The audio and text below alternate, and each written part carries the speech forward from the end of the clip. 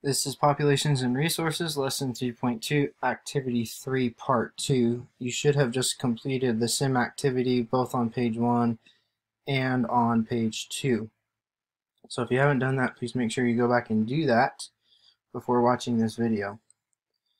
So what we should have discovered in this sim activity is the first thing is that furbills and stingwings both have the same resource population of the wee bugs.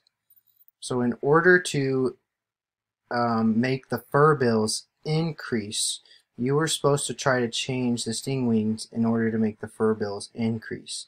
And I'm sorry, I said that backwards. You were supposed to make a change to the furbills to make the stingwings increase.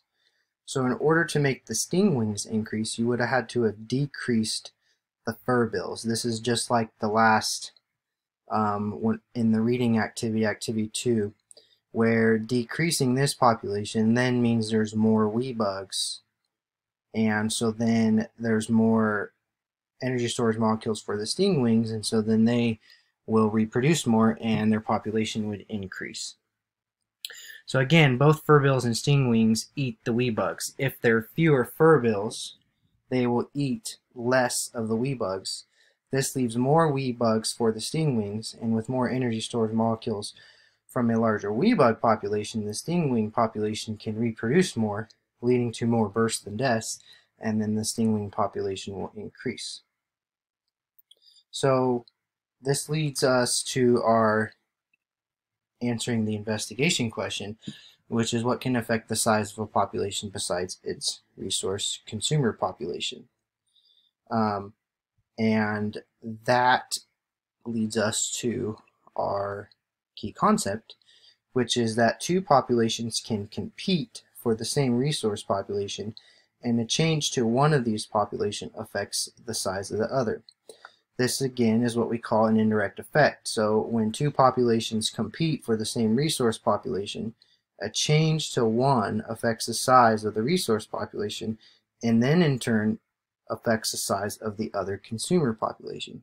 So again, changing the size of this consumer population results in a change to the resource population of the wee bugs, which then has a change of the stingwing population. So remember, we are investigating whether a population other than the moon jellies, resource or consumer populations, could have caused the jelly population to increase in Glacier Sea. So competition caused the jelly population increase in North Benguela, and you're going to need to consider if this is what happened in Glacier Sea. And in the following lessons, you're also going to learn about other direct, indirect effects and get more evidence about what happened in the Glacier Sea ecosystem. So make sure that you've pressed hand in when you're done, and you've also marked done in Canvas.